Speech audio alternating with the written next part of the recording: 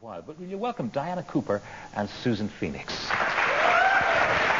Now, Diana, you have encountered angels. Tell me about the first time. The first time was over 20 years ago, and I was getting divorced and in total despair. I didn't know what my future could possibly be. I had no spiritual background, no religious background at all. I had no psychic energy, and yet I threw myself into a chair and said, if there's anything out there, show me, help me. Yeah. And an angel came in.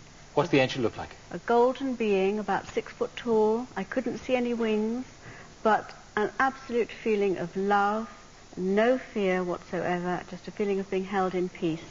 And the angel took me on a journey and showed me my future, and I came back feeling completely different.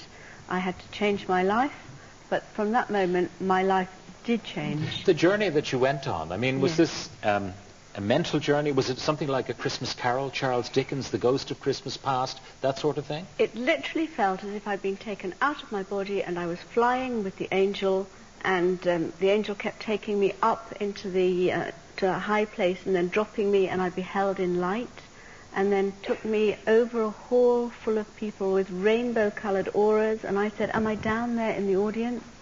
And the angel said, no, you're to be on the platform, and showed me people talking from a platform about spiritual things.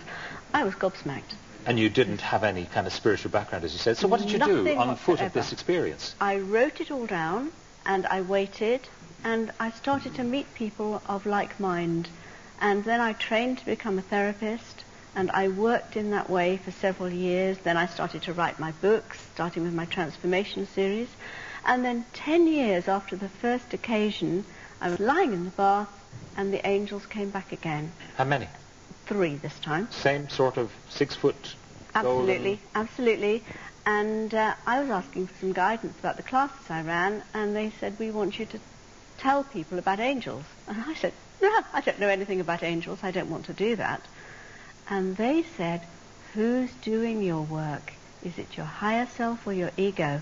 So I said, okay. And I got out of the bath and sat on the bed, and the 3 gave me all sorts of information for my first angel book, A Little Light on Angels. And from that moment, they supported me, and I worked with them, and I still do. And I've had many, many angel experiences since then, and seen many angels. You believe that everyone has an angel? They said every single person has a guardian angel who comes into you at birth and stays with you and is holding your divine potential for that lifetime and constantly beaming it towards you. How do you tap into that energy then from the angel? You ask. The first thing to do is ask them to help you, and then they will come and connect with you and help you. What sort of tasks do they undertake? I mean, for example, the washing machine doesn't work. Will your angel fix the washing machine? The angel may fix the washing machine. They can do extraordinary things. And why would they not fix it if they've got these powers? Because why would they choose not to fix it? We're here on a physical plane. Some things we have as our learnings. And if it's our learning, then they won't fix it. But they will help us perhaps to find the right person who will fix it. They will help us with bereavement. They will help us in many, many ways on a daily basis if we ask them. There are people who have gone through life having learned the prayer to their angel guardian. Right. Most people of a certain age in Ireland would have learned it in their catechism classes. And there'd be people who are devout, and yet some terrible things happen to them, and they've said the prayer to their angel guardian. How do you explain that this guardian angel who's supposed to look after them did not? We live in a plane of free will. And if your soul commands that you go through a certain experience, then your angel must step aside and allow you to have that experience. However... It's a bit of a get-out clause for the angel guardian, isn't it? No, I don't think so. You see, somebody will say, well, where was the angel when my child was knocked over by a car? And the answer is, your angel was standing by, full of compassion, trying to help. But if your child's soul had to have that experience, maybe that was a wake-up call for the whole family, then the angel has to stand back and let it happen. But we'll be helping with healing and in many other ways. You believe there are flocks of angels coming to Earth in the present time? I believe we're living at an incredibly important time in the history of the planet. and we're coming towards 2012. Why is that significant? There's a huge astrological change then, and it's the end of a 26,000-year period and the start of a new 26,000-year period. And how do you know that? And I'm going to be talking about this on Sunday at my seminar at the RDS and explaining to people why it's so important that we're here right now and what we can all do to help the planet rise. Susan, this could be the solution for me. Other people watching will say, this is daft, this is crackers, this is crazy stuff. What do you say to the first group, who might, their families might feel they'd be exploited by all of this, and what do you say to the second group?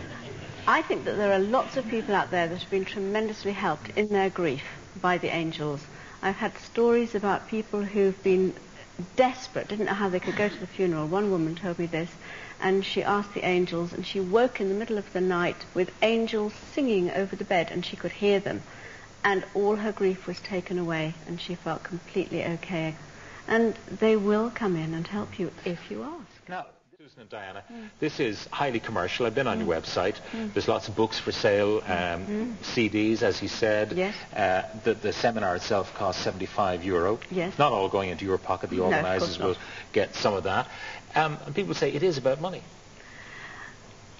I think that once you start working with the angels and the spiritual realms, then everything in your life starts to flow, including prosperity. Including money. Abundance. Prosperity is about money and abundance. And abundance is every form. It's love, it's happiness, it's everything in your life. It starts to flow in a beautiful way. And there are many people